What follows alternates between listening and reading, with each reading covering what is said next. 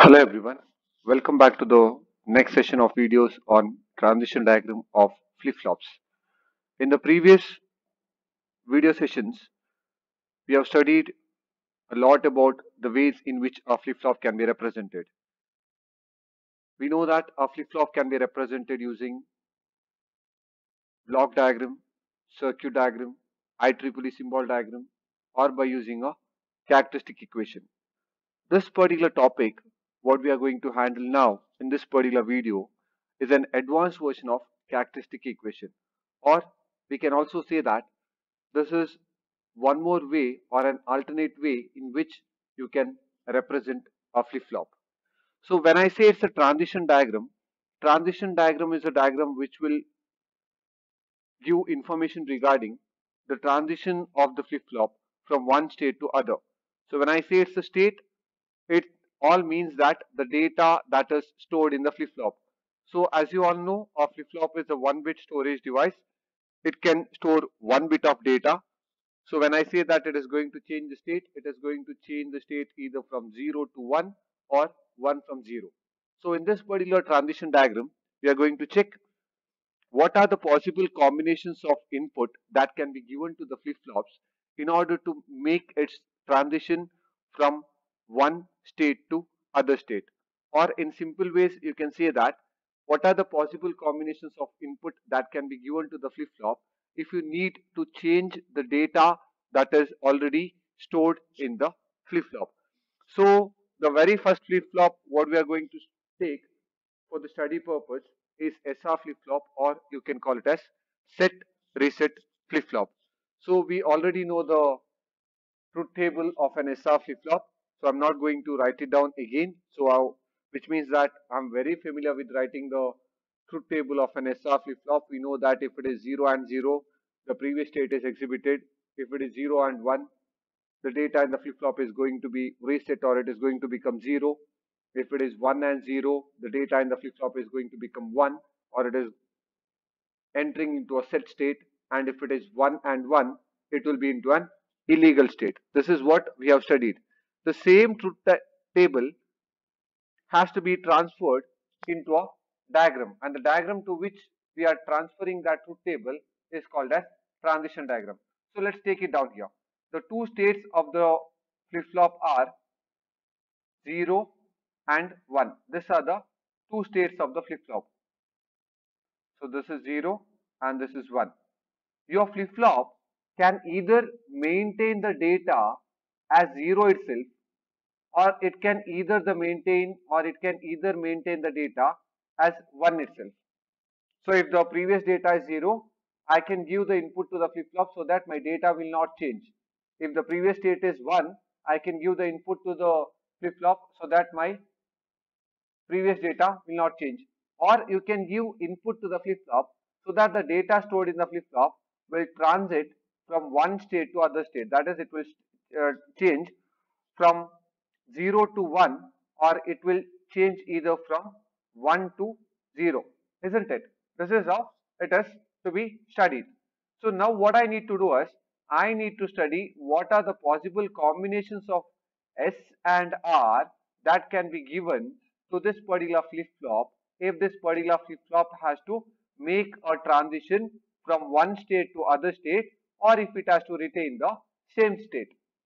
So if the present state is 0 and if my flip-flop has to retain the same state, I can either give the input as 0, 0, or you can also give the input as 0, 1, isn't it? So if you give the input as 0, 0, 0 itself will be maintained. If you give the input as 0, 1, again it will enter into a reset state. In the simple sense, I can say that I can give an input combination of S and R which is 0x, because it is 0, 0, 0, 1. So I can either give 0, 1 or 0, 0. In simple ways, I can say it as 0x. Similarly, if the present state is 1 and if you want the same state to be maintained, I can give the data input to be 0, 0, or you can also give the input as 1, 0. 0, 0, the previous state will be maintained. If you give the data input as 1, 0, my flip-flop will enter into a set state, which means that 1 will be maintained. In simple ways, I can say the data input what has to be given to this flip-flop is X0. Similarly, if the present state is 0 and if you want the flip-flop to be changing the state from 0 to 1, if you want the flip-flop to be changing the state from 0 to 1, you need to give the input as 1, 0. You have to, it is in the reset state, it has to go to set state. So I need to make set high. Suppose the data input in the flip-flop is 1 and if it has to change the state to 0, or if the flip-flop is in the reset state and if it has to, or if the flip-flop is in the set state and if it has to enter into a reset state, you need to give the data input as 0, 1. The same has been represented here. Or you can write this as X0, or you can write this particular combinations of input as 0x.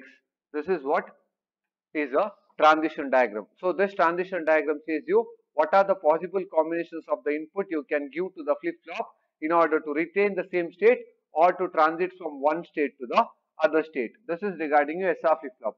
Moving on to the D flip-flop. D flip-flop is a transparent flip-flop, right?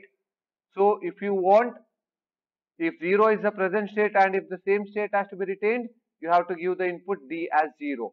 If 1 is the present state and if you want the same state to be retained, you have to give the input as 0. If the present state is 0 and if you want the next state to become 1, you need to give the data input D as 1. And if the present state is 1 and if you want to change the state to 0, you need to give the input as 0.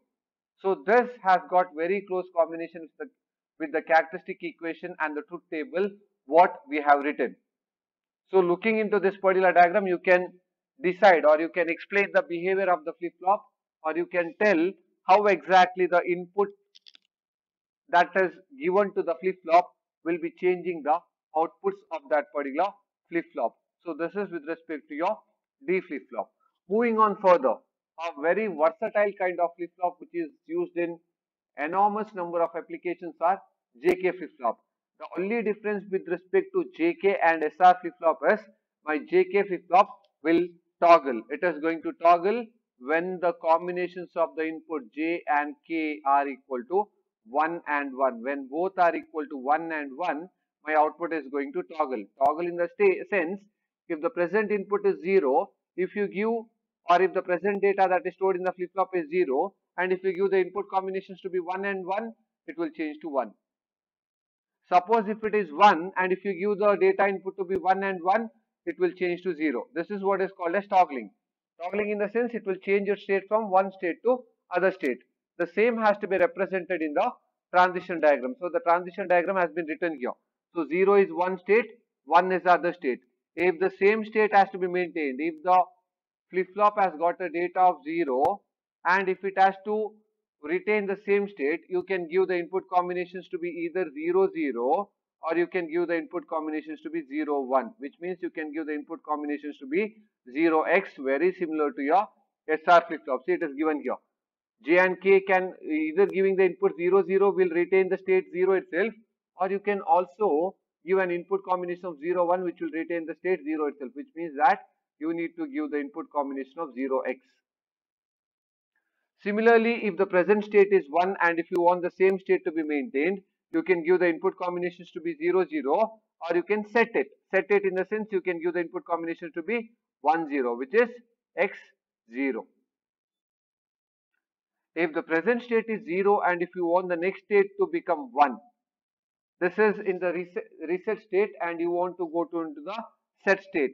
So what you can do, you can give the input combinations to be either 1, 0 or you can go to the input combinations 1 and 1. See, I told you, if it is 0 and if you give the input combinations 1 and 1, it will change the state to 1. So you can give the input combination either to be 1, 0 or 1, 1, which means that you can give the input combinations to be 1x.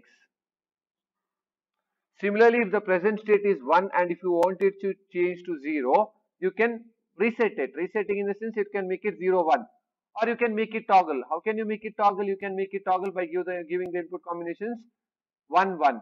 In the simple sense, you can make the input combination to be x1.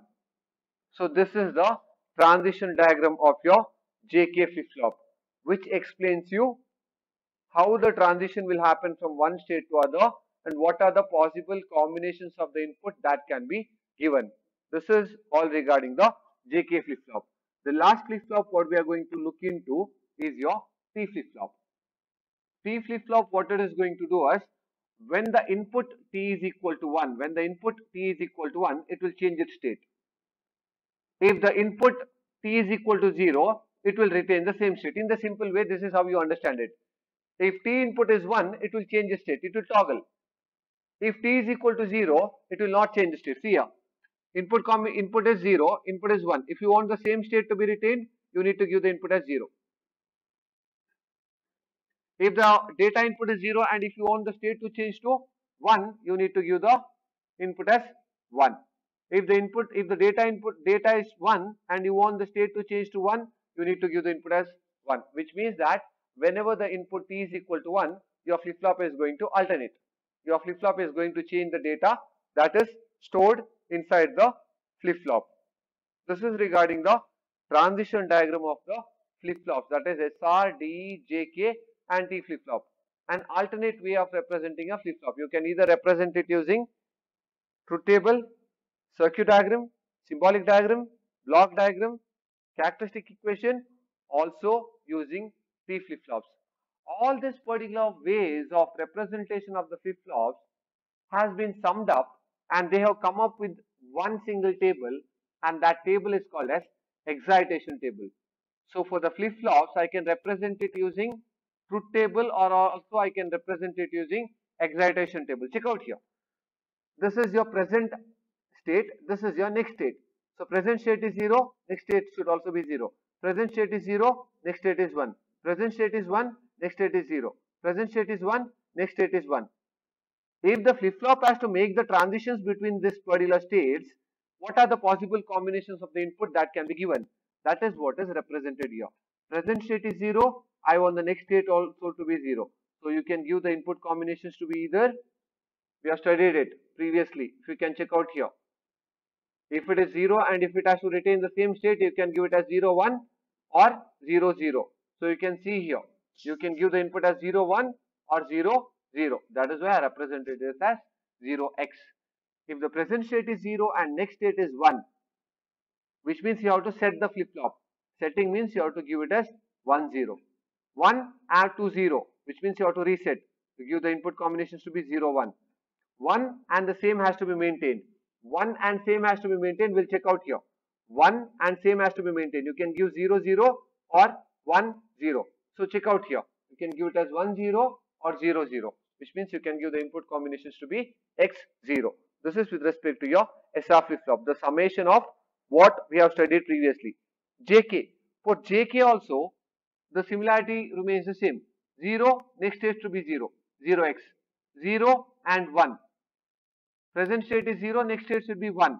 Then you have to give the input combination of either 1, 0 or 1, 1, which makes it to be 1x. Present state is 1, next state is 0. You can give the combinations to be x, 0, 1 or 1, 1. So it has to toggle, right? It has to toggle. If it is 1, it has to become 0. It has to toggle. What are the combinations? You can give it as 1, 1 or 1, 0. Suppose if it is 1 and if it has to toggle to 0, it should be 1, 1 or 0, 1. If it is 1 and if it has to remain 1, it need not toggle. It should be 0, 0 or 1, 0. This is with respect to your JK flip-flop. Moving on to your D flip-flop. If it has to be 0, it has to become 0. So you can just copy down the same table for your D flip-flop because it's a transparent. So whatever data you are giving here, the same will be reflected here. If you are giving 0 here, 0 will be reflected. If you are giving 1 here, 1 will be reflected. If you are giving 0 here, 0. If you are giving 1 here, same will be reflected.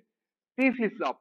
T flip-flop for the first and last combination, it has to remain the same. If it has to remain the same, give the inputs to be 0 and 0. If it has to change, give the input as 1 and 1. This is regarding the excitation table of your flip-flop. So hereby we wind up the video sessions of the VHDL, latches and flip-flop. So we have looked into the very basic building block of a memory. We have not yet started building up the memory. So in the coming classes or maybe in the coming modules, we need to build the memory with respect to the basic building blocks what we have studied. till now. That is, we have studied latches and flip-flops, right? We need to combine these latches and flip-flops and we need to start building up bigger blocks. Thank you.